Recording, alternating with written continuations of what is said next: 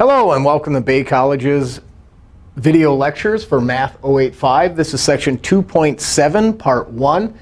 We're going to look at adding and subtracting fractions. In this first part, we're actually going to look at like fractions, which means they have the same denominator. Now, we encounter fractions every day. One example is maybe you're in the kitchen and you're baking something. And your recipe might call for 3/2 of flour, 3/2 a cup of flour. But you only have a 1/2 measuring cup. So what would you do? Well, you would measure out 1/2 of a cup, add it, another 1/2 of a cup, add it, another 1/2 of a cup, and add it. So you're adding 1/2 plus 1/2 plus 1/2 to get the total amount the recipe calls for, such as 3/2. So we're going to add fractions. And like I said, like denominators mean they have the same denominator. And our example is if I have a divided by b plus c divided by b, these fractions, I can just add the numerators. A plus c are both divided by b. As we can see, they're both divided by b here. So we can add them, and they'd both be divided. Now, that also applies to subtraction. If I have a over b minus c over b, we get a minus c over b. We just subtract the numerators.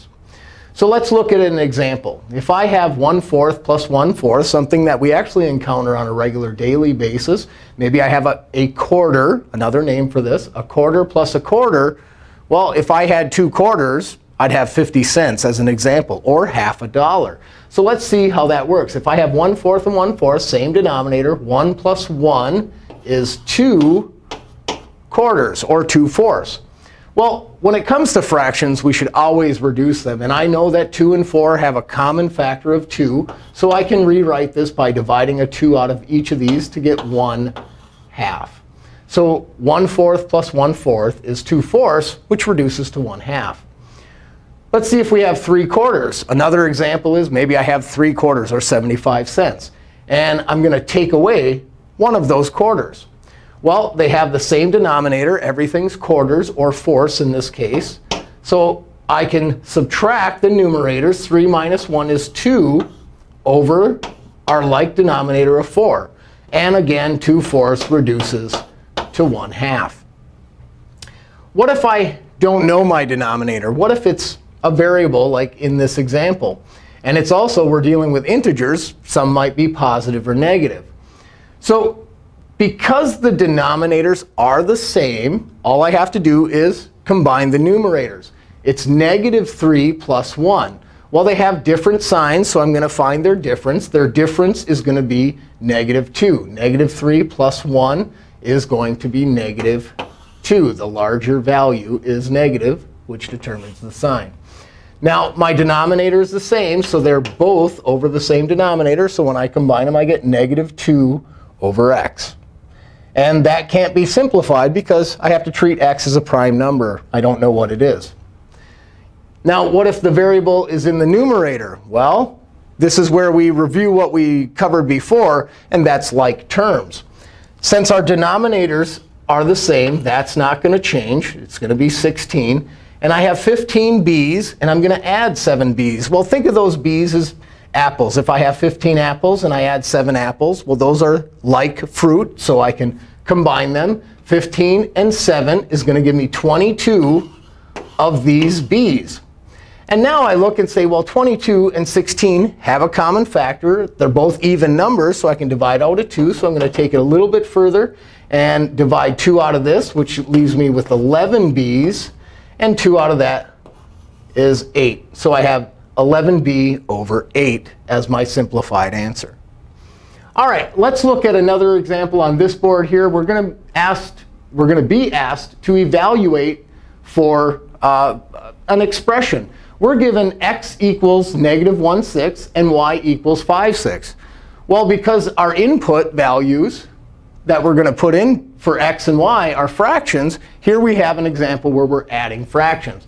So I'm going to rewrite this. My x value is -1/6.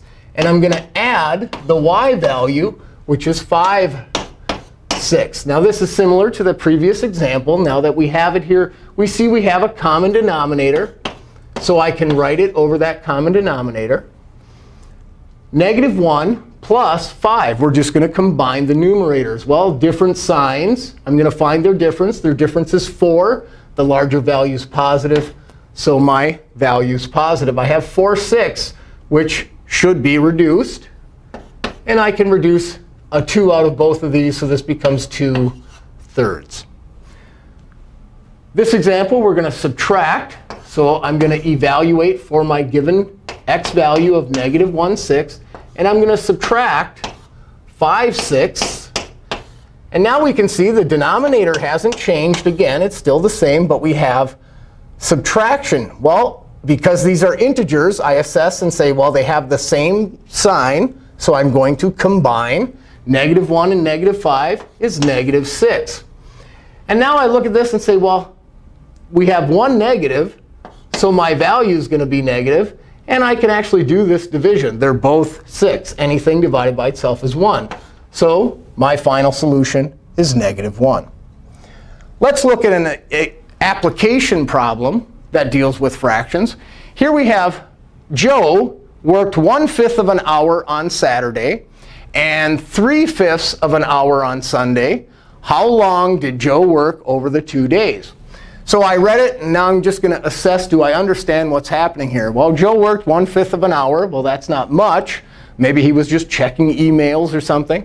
1/5 of an hour on Saturday and 3/5 of an hour on Sunday. How long did Joe work over the 2 days? By reading it the second time, I know I'm given the values of 1/5 and 3/5. And I want to find their total. How long is this over the whole of 2 days? So to find a total, I'm going to add them together. And we can see, OK, we're adding fractions.